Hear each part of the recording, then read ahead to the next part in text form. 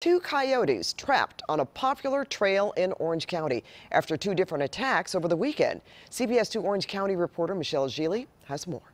A section of the popular Oso Creek Trail remains closed 3 days after a pair of coyote attacks on humans.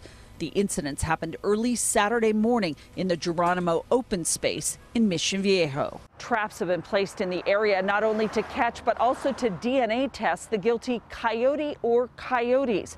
A city council member confirms that at least two animals have been caught so far. I've heard that they have caught a couple and maybe another one in the last 2 days, and that they are testing those animals to see if they have any diseases that are communicable and dangerous to humans. They also gathered some DNA evidence from one of the joggers who was bit. Her name is Laura Whitmer. She was running Saturday when a coyote bit her on the leg. She hit it with a water bottle and is now undergoing a series of rabies and tetanus shots. In the same area, this man snapped a photo on his cell phone of a coyote. That scares me.